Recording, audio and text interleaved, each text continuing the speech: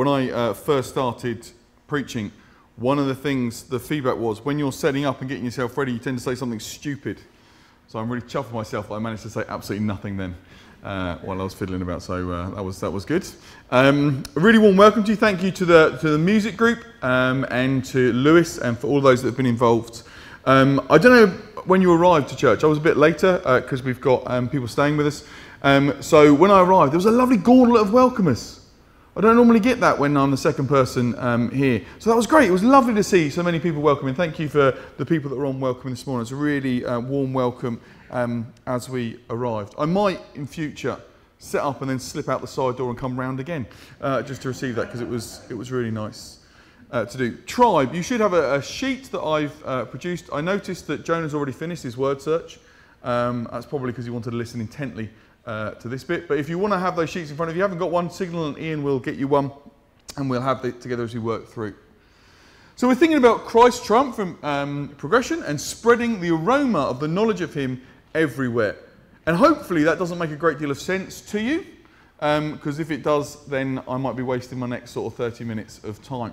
Because that's what we're going to unpack. What on earth the verses we've talked about mean. For those of you that have not heard me speak before, my tendency is to highlight something. That's the bit on screen that I'm going to be talking about, that I'm going to be referring to. It's great to have your Bibles open in front of you so you know what we're doing as we go through. It's also, some of the other verses will be on the screen. You can flick to those if you want, but you could also note those down and have a look at them when you get home. So this passage that Lewis just read to us, and as he said, it's in a series that we've been doing. This is the fourth week that we've been looking at this, though one of them was a while back. It seems a little bit, I don't know. When I first got it, I thought, oh,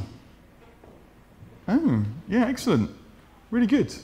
And it doesn't jump out to me like some of the other passages, but actually, as I've explored it, as I've unpacked it, I've been really blessed by it. So basically, we've got this guy, Paul. Now, Paul is going around preaching.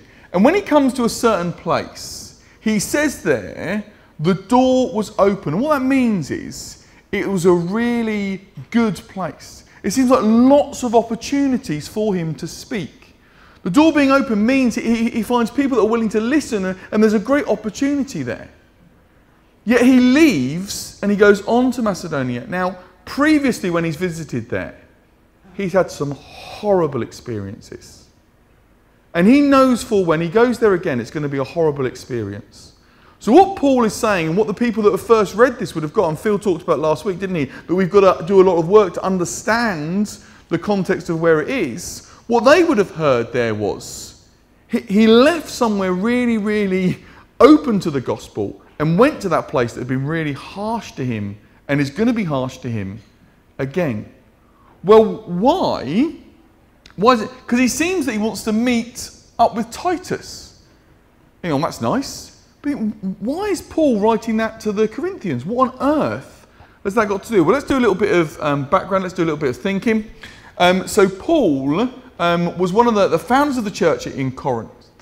And he has this vision given to him in Acts 18 verse 9, where it's hard and there's persecution coming and the Jews are sort of organising themselves against him. God speaks to him and says, you know, don't worry. I have many people in this city stay there. And Paul stayed there for 1.5 years. So he's been at this church for 18 months. He knows the church. He loves the people of the church. He's worked with the church for a long period of time. He doesn't stay there forever. He moves on. And after a time in Antioch, he spends a time there. He's travelled to Antioch. And now he's travelling back and he's visiting the churches that he's planted, that he's set up. And he longs to go back to the Corinthian church in Corinth and see what's happened. But as he's been travelling at that time away, he's got reports that not everything is good in Corinth. And he communicates with the church. We have one of those communications with us in the book of 1 Corinthians. And roughly it divides up, like the first 4 chapters, he talks about the divisions there are in the church. Following different teachings, following different things. And then he talks about the attitudes of getting sex wrong. Then he does a lot about food and how they're dwelling on food regulation. Then he talks a lot about the meeting together as church gathered. And then he talks about they haven't even got a full grasp of the resurrection. There's errors in that teaching that have come into that church. And this grieves Paul. Lewis looked at last week. He used that really helpful illustration. I hope you remembered it. If you don't, it's available online. You should have a listen to it. He talks about Paul being like parents that are out. And the babysitter, I don't think he used that words. We still use that for our 14-year-old. But the babysitter phones up and says, your kids are behaving terribly. And the parents don't rush home. They say, put them on the phone. And say, we're going to be home at 10. By then, you need to have sorted it out.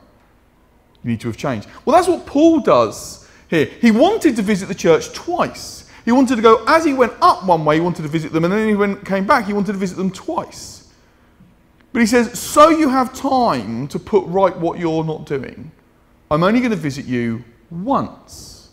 I'm only going to visit you on the way back. And that's not because Paul doesn't like them. That's not Paul throwing his toys out the pram. That is for their benefit. It's to spare them. Because if Paul comes and has to deal with this stuff, he'll have to do that in an authority manner. He'd much rather they did it themselves. He'd much rather they worked through it themselves. He'd much rather they understood what it was and they dealt with the issues that he had. But here's a little bit that snuck out to me as I was preparing this. I had confidence in you all. So Paul's written this letter and he's saying he has confidence in them all. And you think, well, okay, but what? Okay, so Paul loves the Corinthian church, but what's that got to do with Titus? And what's that got to do with him going to Macedonia? What's that all about? Well, actually, Paul picks up this thread again, and we'll look at it in a few months' time when we get to chapter 7.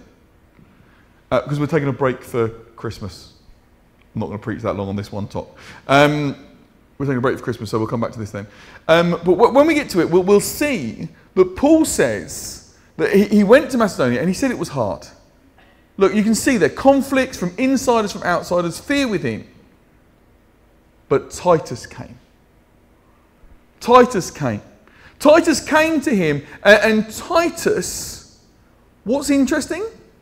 Titus comes with a report of the Corinthian church. So Paul is going off this way, but Titus has gone to visit them. Titus is then going to meet up with Paul and tell them about what happens.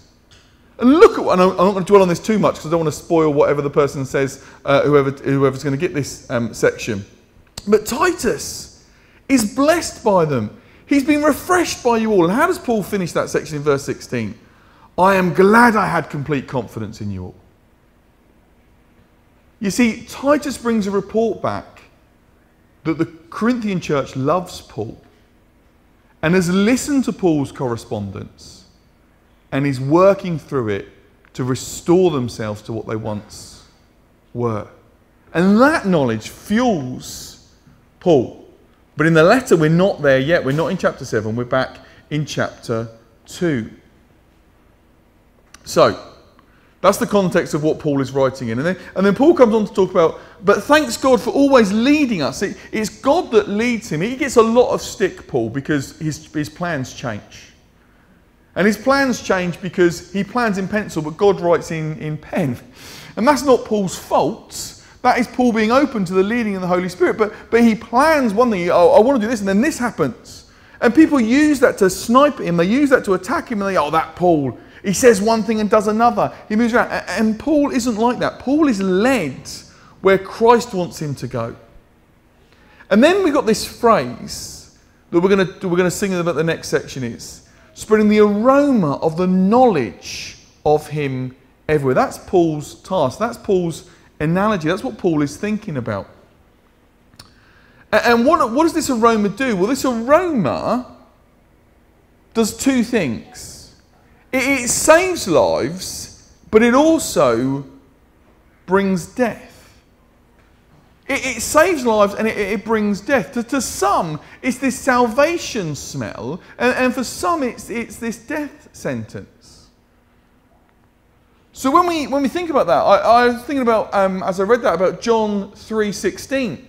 And everybody loves the first part, don't you? You'll see that on T-shirts, on bumper stickers, and all that sort of stuff. But interestingly, listening to the context of it, For God so loved the world that he gave his one and only Son, that whoever believes in him shall not perish, but have eternal life. For God did not send his Son into the world to condemn the world, but to save the world through him. Whoever believes in his commands, but this is the bit I'm interested in, but whoever doesn't stands condemned already. So what does that mean, and how do we think about that? Well, just to annoy John or Fraser, I'm going to move along here and out of camera shot over to this. Now, people of Tribe, I don't know if you know, but the butane gas that's in this bottle, butane and propane, are the main two camping gases. This one is blue, so it's butane.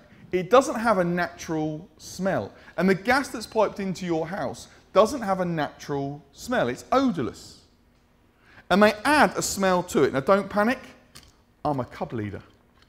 I'm only going to open this to a few seconds. So, no, don't smoke at the back there, Dave. I'm just going to open it for a few seconds just so there's a blast of smell. Okay? Oh, now do it back up. But some of you with a really good sense or good olfactory sense will start to smell that. Can anybody smell it? Okay, my hand stinks now. So there's a smell that's added to gas. So what does that mean? So here's the illustration. Imagine this room was filling up with poisonous gas. Naturally, in its natural state, it's odourless. You can't smell it. But someone, years ago, had the bright idea to add this smell to it, and one of you guys smells gas. I can smell gas. You do what all good English people do, don't you? And you ignore it for a bit, and you think, that's just me. And then oh no, I can really smell gas. Like, there's a difference between smelling gas and really smelling gas. So when you can really smell gas, you nudge someone near you, don't you? Say, I can smell gas. And they go, I can smell gas. Now you've got a choice. You've got a choice at this point when you smell gas. You can either say, it'll fade. It'll pass. It'll go. Or you can say, right, there's a gas leak somewhere. When I'm camping, if this stove is outside the tent and in the night, I go, I can smell gas. I don't think, it'll be all right. I'll deal with that in the morning. I think one of my kids has knocked the gas tap on and we're all going to die. So I get up and I go out and I check it, and normally the bottle's off and the kids haven't done anything to it, and it's 3 tenths away, they've just turned theirs on and it just wafted in. So let's think about that analogy. Let's think about that situation is. The other option is you could just sit here, couldn't you? And you could just let the room fill up with gas, and the smell gets stronger and stronger and stronger, and you just ignore it. You just blindly push it away. You just think, oh, do you know what? It's like, and you'd be fine. You'd be fine until the levels got up so high it displaced the oxygen. Or someone flicked a light switch on, or someone turned some electrical thing on, and then you'd have a huge fireball, and you'd go around it. So keep that analogy in mind. Keep that idea in mind as we look at this illustration through. So does Jesus pump gas into the room to kill as many people as possible? No. The gas is in the room. It's filling up the room. We are destined to die. We are destined to be away from God. What's Jesus come into the world to do? He's come in to change that direction. He's come in to alter that course. He's made a way by dying on the cross for us to be restored with God in heaven. Now, head knowledge isn't enough. When you smell gas, it's an interesting exercise to say to the person next to you, do you know it's not naturally that smell? No, I didn't know that. No, they add the smell afterwards. Oh, do they really? Oh, that's really interesting. Oh, yeah. The chemical formula is their head knowledge is useless. What will save you is smelling the gas, getting up and getting out the way. Reacting to the smell they add to gas is what will save you. But there's a section I skipped, 15, which I'm going to link to the section set. It talks about us. if we're like Paul, talks about Paul, is this a pleasing aroma to Christ. So Paul is this pleasing aroma to God. But we need to be very careful here, because I've tied it to the next bit, because Paul isn't saying, oh, I've made a way for people to be saved, I've done something. No.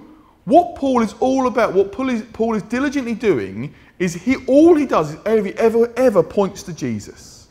And he just wants it to be about Jesus. And he doesn't do it for profit, and he doesn't do it for other things. He does it because he's been placed in places by God. And he follows what God wants him to do. Let's have a little bit of a look into Paul's life. In Acts 14, Paul and Barnabas are so speaking effectively that great numbers of Jews and Gentiles believe in what they say. They are speaking so boldly in the area they're in, but the city becomes divided. There's two reactions to this preaching. There's those who want to believe it, and there's those that don't. So much so they have to leave that area. They go to the next area. There is a guy there who is lame, who cannot walk, and Paul heals him.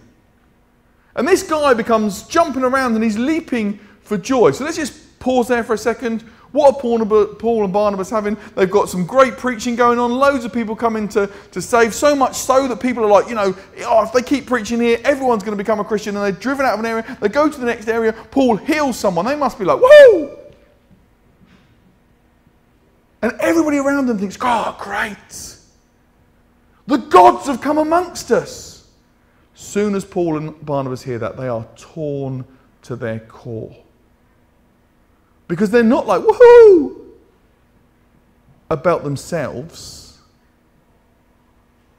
They want it to be about Jesus. They rush out to the crowd. They tear their clothes. And we're just human. We're just humans like you. Turn from the worthless things. Turn to the living God, who has made the heavens and the earth and the seas and everything in them. So what does that mean for us? If Paul and Barnabas and Paul and Silas, Paul and Timothy are all saying it's not about them, they're pointing us to Jesus. What does that mean for us? Well, if we want to be like them, then what we are is we're the guy who adds this chemical smell. We're not the smell, we're not the aroma, we're not the thing that saves anybody. We're the guy that adds the chemical in there. So what does that mean in practice?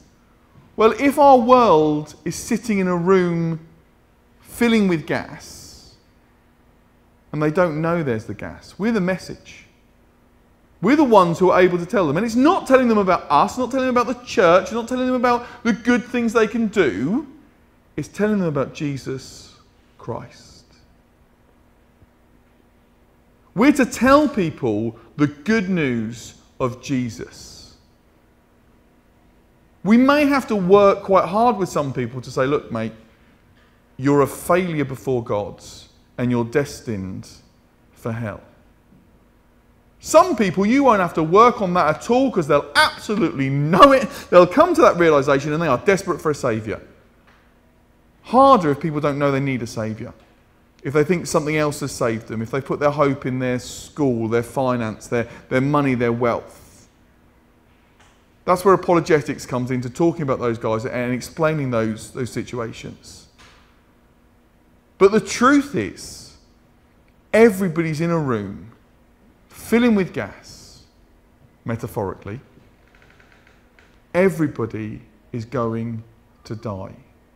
And unless they know Jesus as their Lord and Saviour, they are not going to be with God in heaven. So, what do you think about the aroma of Christ? Is that smell bringing life? Or is ultimately that smell just another sign of your going to die? Because if you smell gas and do nothing, that's really dangerous.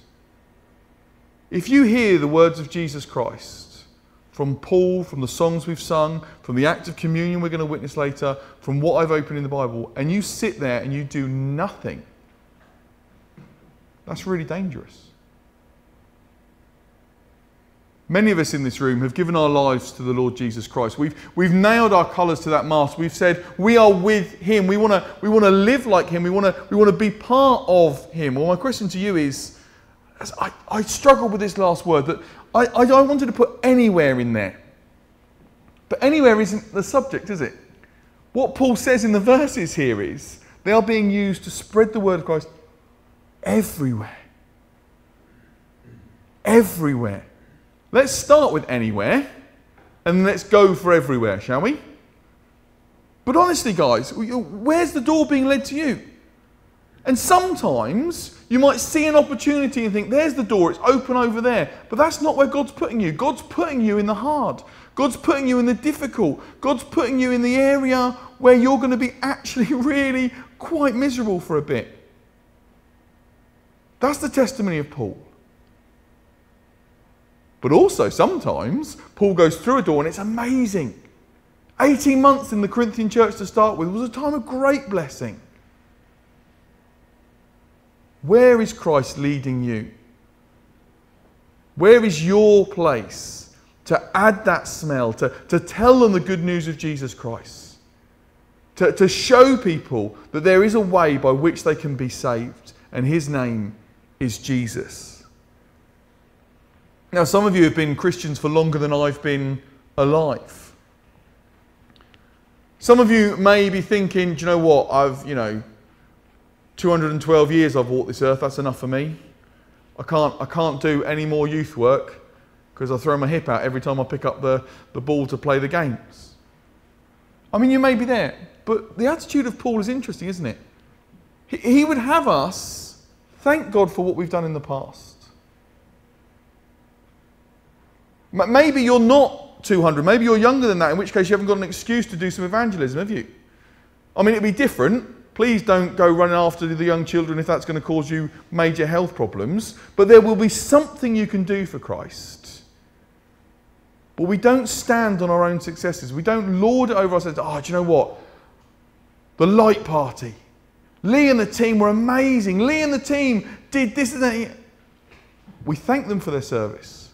But we give glory to Christ for bringing those kids and giving the skills to the leaders to do it. Because it's about Him. We thank Him for what He's done in the past, and we ask Him for help for what we're doing in the future. So young people in Tribe, if they're young people, what does that make the rest of you? Other people, that would be politically better than old people, wouldn't it, Joe? Other people, next time you smell gas, react. But think about that analogy, think about that metaphor of we're adding that aroma to people. We're adding that aroma into people's lives to tell them about Jesus Christ.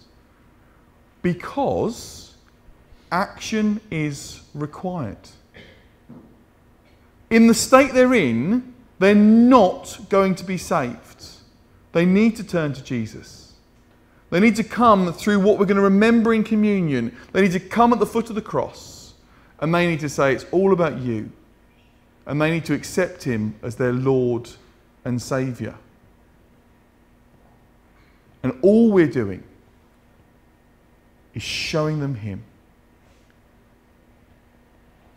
If you're a Christian here today, please find ways to show people Jesus. Let's speak to God in prayer. Let's pray.